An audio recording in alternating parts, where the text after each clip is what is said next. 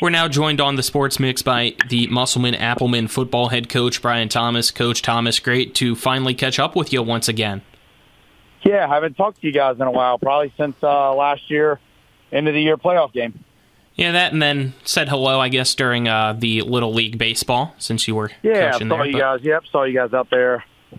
Yeah, broadcasting, doing all that. That was great. Thanks for that coverage. Yep, now we're in football mode, and season gets started for you guys Saturday at John Hanley. But first question, I guess, is your expectation for this year?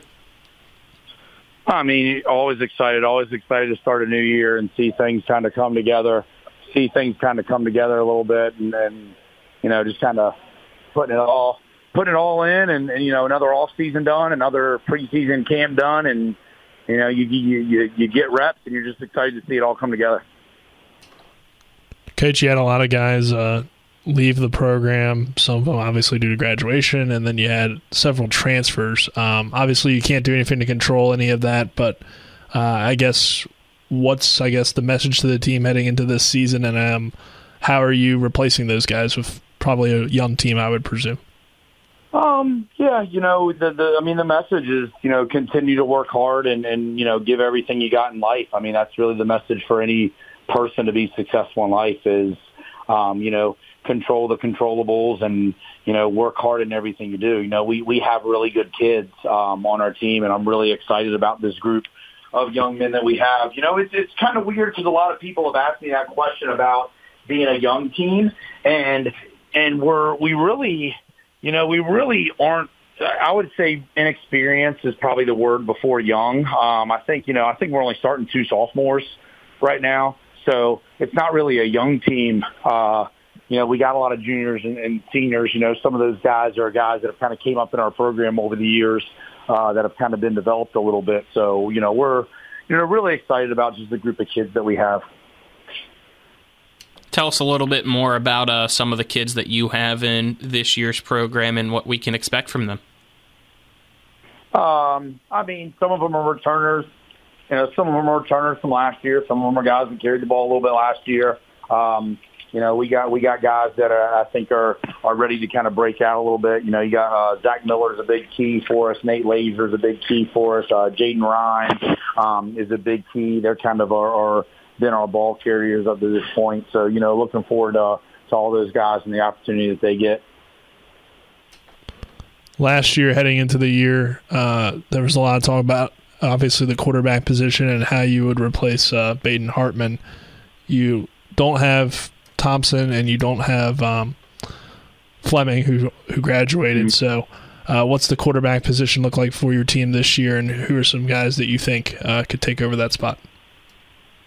I mean, I've always been for the mindset that you have to be a run team first. You know, we've had a lot of years of success here since I've been at Musselman, and you know, every year that we've had a lot of success, we've been a run first team. You know, even a couple years ago, we had Ray Adamas, who was a you know, arguably the best receiver maybe in school history. We were still a run first, get after you team. So you know, you got to be able to run the football. So having said that, you know, quarterback position, football is a funny sport because it's shifted over time. Everybody thinks that, you know, hey, let's spread it out, let's do this, let's do that. I want to line up and play in a phone booth sometimes and run right at people. So you know, having said that, Zach Miller will throw the ball for us. He's also going to carry the ball for us. Zach's a unique kid. He's an awesome kid. You know, I love Zach, but Zach can sling the ball, but Zach's also kind of got a fullback body a little bit to him where, you know, he'll run the ball and he's an aggressive runner. Something new for your program is the fact that you guys will have a turf field at home now. Have you had the time to be able to start practices on the turf field yet? And if so, how much has that change, I guess, been in your mind a change? We haven't practiced on it yet. We just got cleared this weekend. Actually, today is the first practice that we're going to have on it. So, you know, we're excited to get going and be on it this week a little bit. I don't know. There's pros and cons to both sides. I'm a little bittersweet. Like personally myself, I like the Nashville grass. I like the feel of the grass. You know, I like the I like kind of the old school throwback. Everybody's got all this fancy turf, and we're sitting there, with the grass, and, you smell the fresh cut grass, and you smell the paint line. I got out of my car the other day and I just smelled rubber. So all those beef and just giving off that scent. So, I'm going to miss the grass, but at the same time, I'm also excited about the turf, kind of updates everything a little bit, and it looks good. It looks nice. We'll be able to get on our game field more, which, in the past we haven't got on them a lot. So, yeah, we're going to be excited about that. So, Coach, you mentioned trying to be more of a run-first football team this year. Will we anticipate then some changes to the scheme offensively? Will you be more of a wing T, or what's the plan there? Yeah, we're gonna run a lot of tight end, a lot of wing stuff, which really isn't any different from what we've done before in the past. I mean, we had years where we had a tight end in our program. So our semifinal year, 2018, we played Ethan Wilson. Ethan Wilson was he's one of the best all-around football players.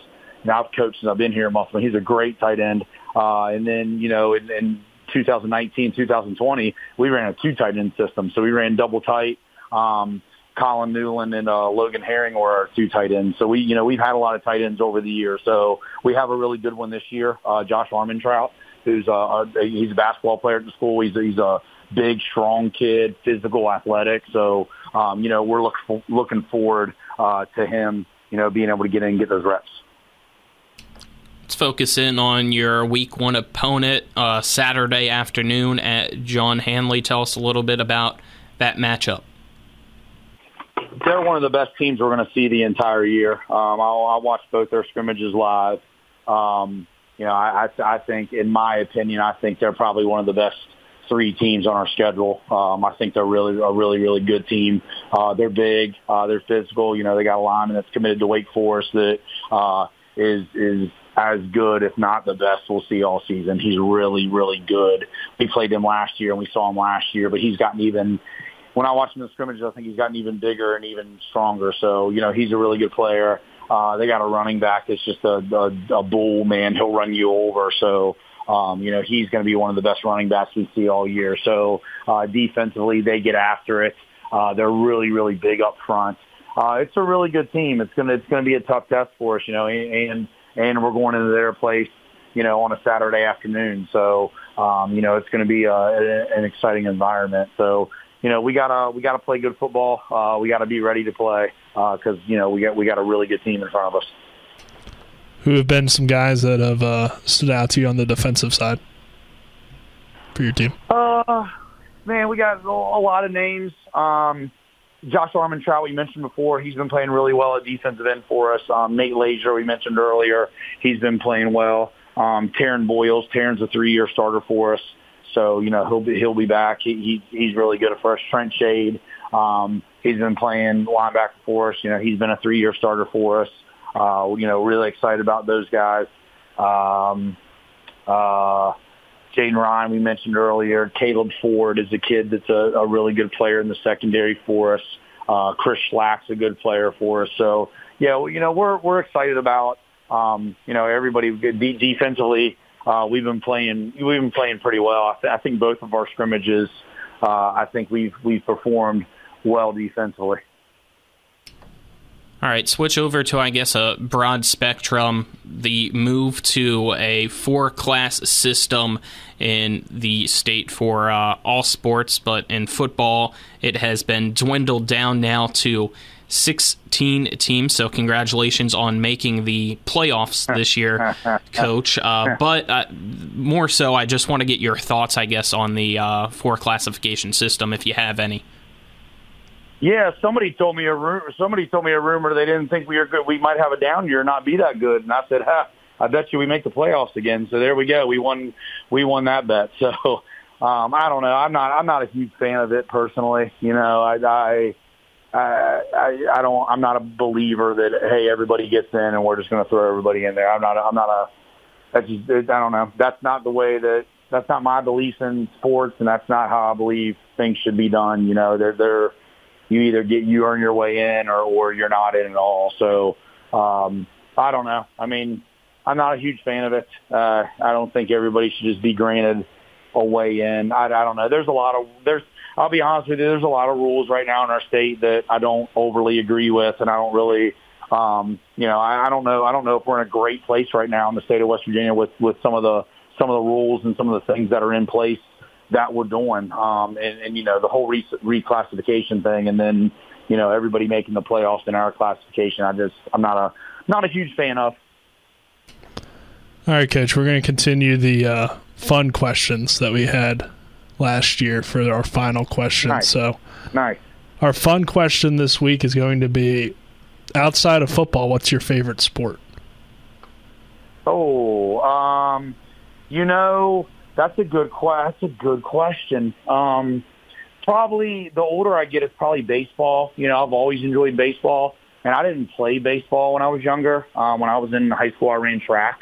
But I don't know. I've always liked the sport, and then my kids really like the sport, and they both play. So I probably enjoy watching my kids play baseball the most out of any sport that I watch them play in. So I like watching it on TV, and I like some of the pitch clock changes and some of that stuff that they do. So yeah, I'd say that's probably a pretty easy baseball on that one. All right, Coach. Thank you. Awesome. Thanks for having me, guys.